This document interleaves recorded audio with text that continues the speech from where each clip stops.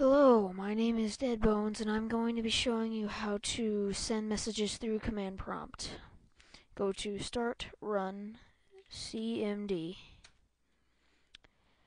and then type in net send, your IP address, and then your message.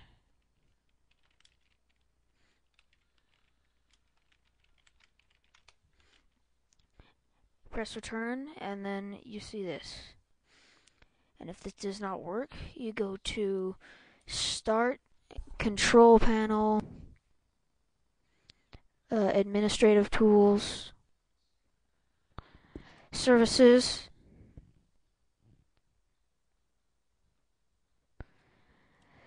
then you go down to find the program called Messenger, which is right here. Go to Properties, change this to Automatic, and then start it. It'll take a second. Press Apply, and then click OK.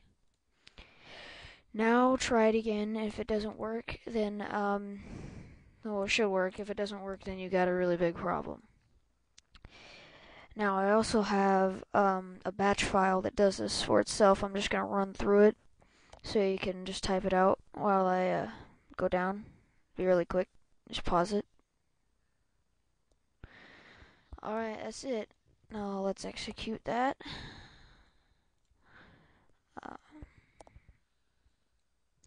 Okay, user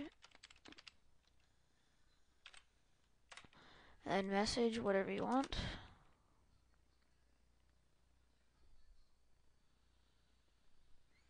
Oh, what is up with this? Sometimes it takes a while. Don't need this. Actually, you know what? Exit out of this. Now you can do this. You can do the name of your computer if you're in the same work group. You want to send a message. Base.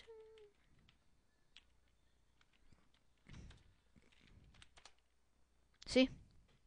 It's my name. And that's about it.